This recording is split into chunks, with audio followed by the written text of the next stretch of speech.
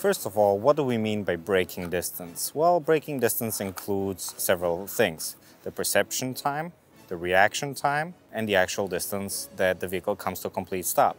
Now, with trucks, you gotta add in also brake lag, which basically means that from the moment you push the brake pedal, it takes the air a while to get to the brake chamber and actually activate the brakes. The brake lag differs from truck to truck, so because there are different brake systems installed on each truck. Perception distance or reaction time is the distance your vehicle travels from the moment you realize that you need to hit the brakes until you actually hit the brakes.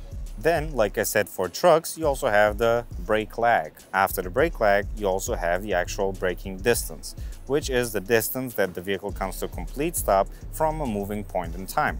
At 65 miles per hour, a truck's stopping distance is double than the one of a regular car stopping distance. A truck takes almost the length of 2 football fields to come to a complete stop, whereas a car's stopping distance is about 1 football field.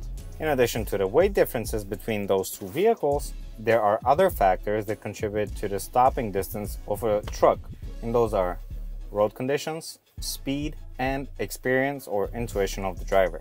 Let's talk about how these factors affect the stopping distance of a truck. Distracted driving is actually the main cause for accidents on the road. You need to understand the consequences of you actually looking down and taking your eyes off of the road. So let's talk about that. For educational purposes, let's say that it takes you on average about 7 to 10 seconds to reply to a normal text message, right? For 7 seconds going at 65 miles an hour, you will have traveled 670 feet. Now you may say, that's not a lot, but let's put things into perspective. I brought with me today a wheel type of measure, and you will see what those numbers that you saw on the screen actually mean and how far your vehicle travels by the time it comes to a complete stop. Hey, real quick, 99% of you are not subscribed to our channel. We would really appreciate if you hit that subscribe button below.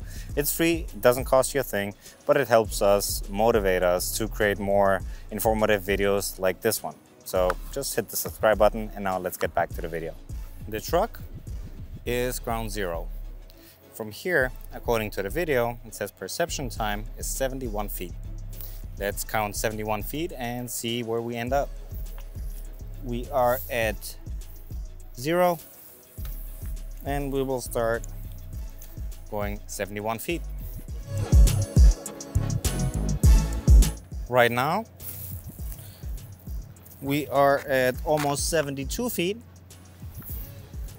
But this is the distance that the truck travels by the time you realize that there's something going on the road and that you need to stop. And now from this distance here, it takes the truck 454 feet to come to a complete stop. Now let's see where that is.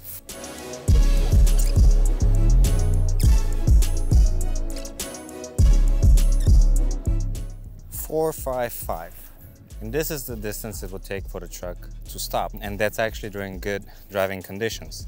Adverse weather conditions, they could cause even longer braking times. Now add to this distance another 150 feet and you will have the distance that you actually traveled without looking at your phone. Now that is scary. So if you add the distance that you've traveled with your truck while you were looking actually at your phone, add that to the distance it takes for your truck to come to a complete stop, you'll get almost a quarter of a mile. Now that is a lot of road to cover and to make sure that you don't hit nothing and nobody. So you may wonder, how do road conditions affect the braking distance of a truck or even a car for that matter? During inclement weather conditions, whether it is snow, rain, ice, fog, visibility on the road reduces to almost nothing. And the faster you travel, the more you reduce your reaction time and you increase that reaction distance that we previously talked about. In addition to that, when it rains, your vehicle may actually hydroplane. Hydroplaning is a very dangerous process. It happens when your vehicle hits a puddle of water on the road and it actually floats atop of that water. When your vehicle is hydroplaning, you cannot control where the vehicle is going or how fast it's going. You cannot decelerate, you cannot steer, you cannot do anything. So hydroplaning is really, really dangerous and can cause some serious accidents. Needless to say, during snow or icy conditions, your vehicle's traction with the road is reduced to almost nothing, and again, higher speeds can cause some serious accidents. Speed. Interstates and highways are not a racing track and should not be treated as such. I'm actually guilty myself of speeding on the highways, even though I know I shouldn't, but the point is, appointments can be rescheduled, whereas lives cannot be replaced. So just keep that in mind next time you are speeding down the road trying to get to your pickup or your delivery destination. Weight and how does it affect truck stopping distance? You see, a regular car may weigh somewhere between 3,000 and 6,000 pounds, whereas a truck may weigh between 30 and 80,000 pounds. That is 10 times and more the weight of a regular car. This is the main difference why the stopping distance for a car is much lower than the one for a truck. If you see a truck with a lot of space in front of him, do not merge right away, cut him off and merge into that space. The driver has intentionally left that space due to his weight and keeping in mind his stopping distance. By you just cutting him off and merging in front of him, you're actually putting yourself in a dangerous position where, in case traffic comes to a full stop, he won't be able to stop in time. It's important to know that an empty trailer actually takes longer to stop compared to a loaded trailer. The combination vehicle's brakes actually work best when they're under a load. The weight actually keeps the tires on the ground so that when the brakes are applied, the tire does not bounce. On an empty trailer, when the brakes are applied suddenly, the tires may start bouncing. And if the tire is off the ground, obviously there is no traction and it cannot halt the combination vehicle. Weight can be actually a friend to truck drivers when it comes to snowy conditions or even rain. You see, the weight keeps the vehicle grounded and kind of like stuck to the asphalt, to the ground, to the roadway. The heavier the truck, the better traction it creates on the road. This, however, does not mean that you can just go ahead and speed on during bad weather conditions, because you are actually putting the lives of other people in danger by your actions. So be mindful, and even though you might be heavily loaded, just keep in mind that you need to be a role model for the other drivers and not the one that is causing the issues on the road. Is it the lack of experience or intuition that puts a lot of drivers in some bad situations? What do you think? Let me know down in the comments below.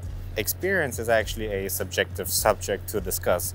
The reason why is you may have experience driving a car, but not as much experience of driving a truck. You may also have experience driving a truck, yet be inexperienced when it comes to handling tricky situations. You may not have experience driving a truck, but you actually may have some intuition on how you need to act when it comes to some difficult situations, and therefore you handle those situations appropriately. So, intuition, experience.